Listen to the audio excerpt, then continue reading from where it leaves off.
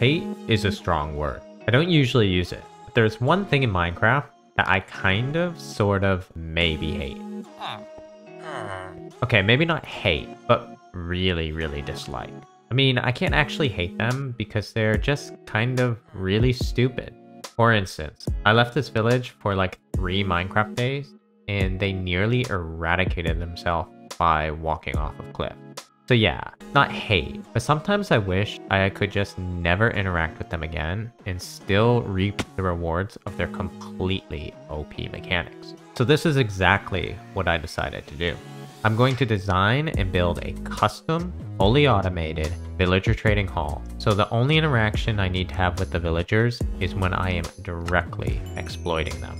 So there are a lot of trading halls out there, and a bunch of popular automated ones, but I've never quite seen a trading hall exactly like what I am looking for. And even if I did, honestly, for me, the fun part is figuring out how to design my own, not just copy and pasting some other design.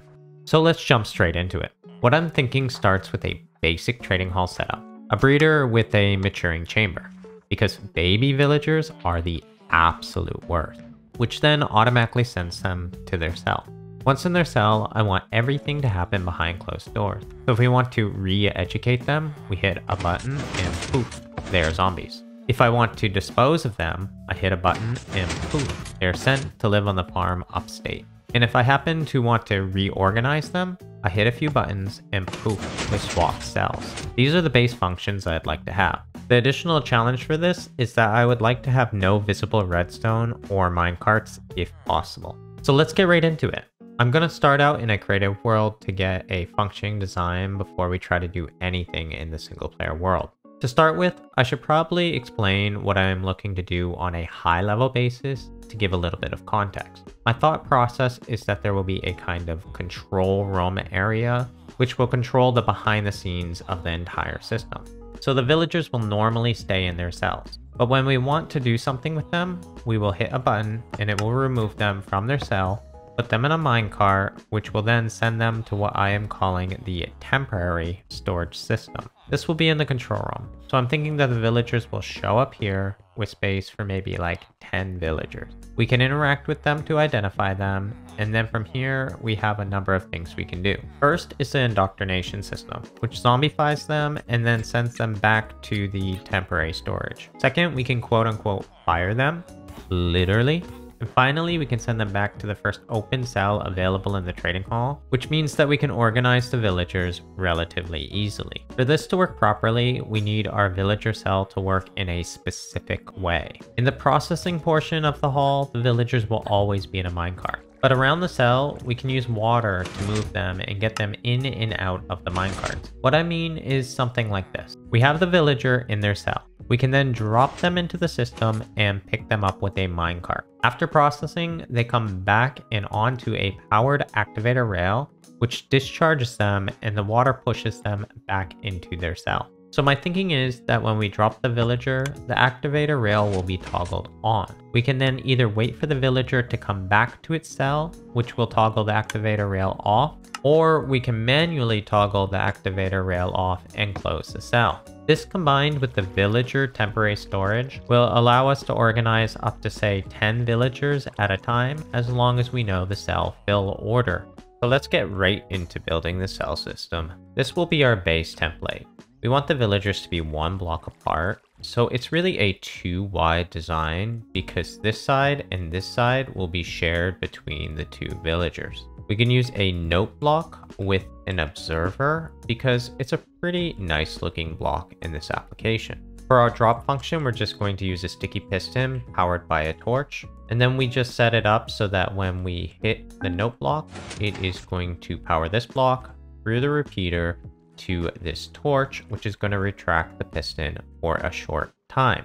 This was the easy part. The toggle for the activator rail is maybe the most complex part, but still not that bad. I'm thinking that we use a RS NOR latch, and the simplest is a dropper latch. Basically, it's just 2 droppers which pass an item back and forth. When you activate one of the droppers, it will switch the output to the comparator of the opposite dropper, and vice versa. In this application, I really just need one dropper for the activator rail. So it will switch between off and on. On is what I'm calling the open state for the cell, and off will be the closed state of the cell, because then a villager won't be able to go in the cell if the minecart passes over the activator rail. Alright, so this is a pretty quick attempt.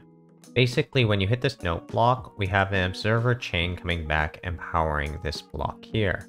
It will then power this dust, which is going to eventually make this open like we talked about before. This block being powered is also going to switch our RS NOR latch so that this comparator will power the activator rail. So let's try it out real quick. You see it drops the villager. It's going to come back here and be discharged. You see that when he's discharged, we have a string here, which the observer is facing into, so then it will switch the RS NOR latch back into a closed position, i.e. the activator rail is off. This works decently well, but there is a problem that I can't really figure out, and that is the toggle function. Right now, the only way to close a cell is by sending a villager to it. This really limits our flexibility in sorting. I would like to toggle the cell open and closed manually in case I want to say skip a cell or something like that. Alright, so I played with this a little bit and think I've come up with a solution. With this RS NOR latch, it's hard to toggle on and off because you close the cell from the top and you open it from the bottom. So the wiring is a little bit complicated and hard to keep in a one wide design. The solution I came up with is to scrap the RS NOR latch altogether and use something that is better for this application anyways, a T flip-flop. A RS NOR latch, as explained before, has 2 inputs and 2 outputs. In comparison, a T flip-flop has 1 input and 1 output that toggles. So when I power it, it will turn on, and then if I power it again, it will turn off. So you can understand why this is good for our application. When I hit our first pulse in, it will toggle on, and our second pulse will toggle it off. But you might be wondering why we didn't use a T flip-flop in the first place.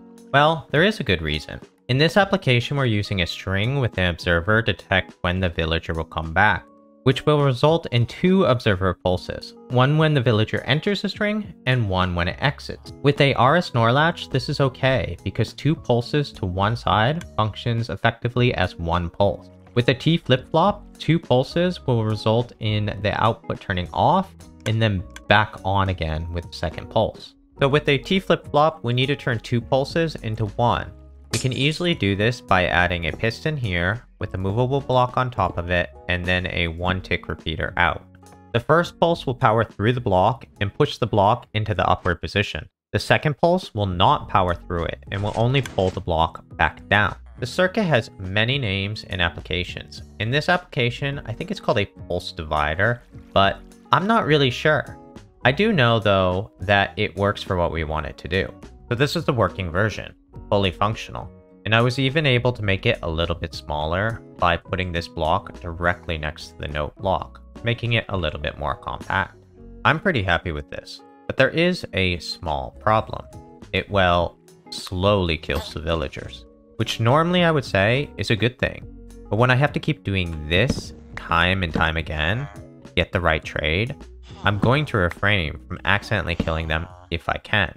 So at this point, I kind of hit a wall. I had to take a break and work on some other parts of the trading hall for a while, but I knew that I really needed to solve this problem. So I did what I think is usually best in these types of situations, get another perspective. 2 of my friends, Megatronic and Integral Zero, have a lot of experience with these types of systems, so I knew they'd be very helpful with this type of issue. The main problem is how to get rid of this piston system here and reduce the height by those 2 blocks. Almost immediately they saw the answer, which was surprisingly pretty simple.